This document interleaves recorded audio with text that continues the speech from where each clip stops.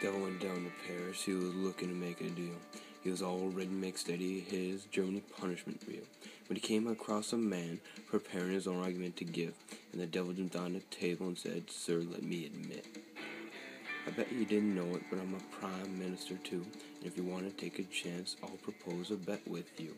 Now you make a pretty good argument, but sir, 'cause the devil is due, I'll bet the rats of Germany 'cause I think I'm better than you." The man said, "My name's David, and it might be wrong, but I'll accept the bet and you'll regret 'cause I'm the strongest of the strong." David grabbed your papers and make your case hard, 'cause hell's broke loose in Paris and the devil wants his card.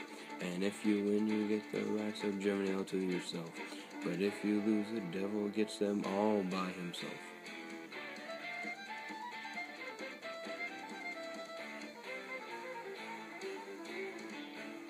The devil took out the papers and he said, "Let's begin." And fire flew from his face, he read them off with a grin, and he turned on page by page, creating an evil hiss, and the party of demons stood behind him, adding to his bliss.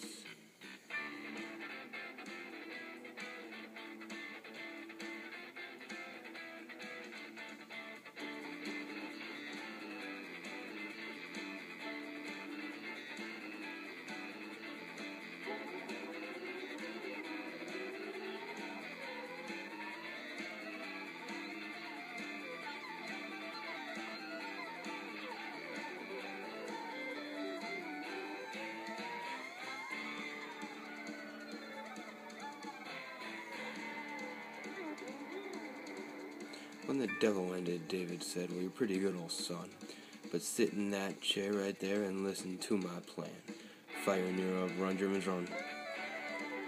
The devil's in the house of the future, son. People in the streets living life. Germans in good shape, no child, no."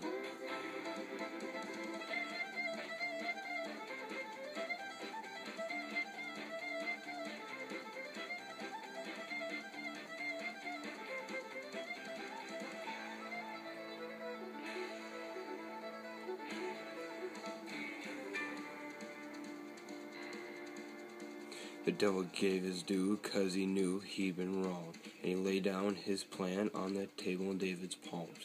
And David said, "Devil, just try again if you're long, 'cause like I've told you before, I'm the strongest of the strong."